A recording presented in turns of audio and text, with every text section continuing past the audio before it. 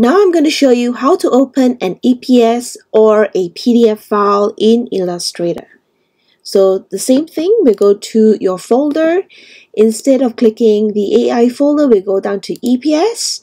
Okay, we'll do the EPS one first. Choose the size that you want. I'm choosing A4. You can double click your EPS file, or you can right click, open with Illustrator, and your EPS file is open. So it's pretty simple and straightforward, and we'll open the PDF file now. It's the same way. We'll go to your PDF file.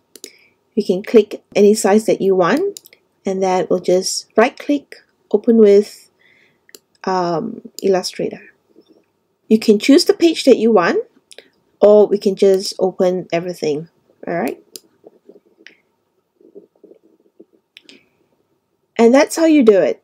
It's pretty easy and straightforward. And the difference between the template versus EPS or PDF file, you will notice with the template, when you open a template, your file will open as an Illustrator document, and it will be untitled. So this is great because each time you open a template, you will have an untitled document, which means your original document is not touched. So if there's any errors, you can go back to the original and then open from there.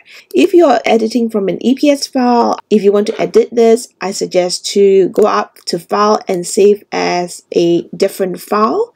Okay, rename it and save it, as well as the Illustrator. You'll do it the same way. You have to rename it, and so you will still have a backup of your Illustrator file.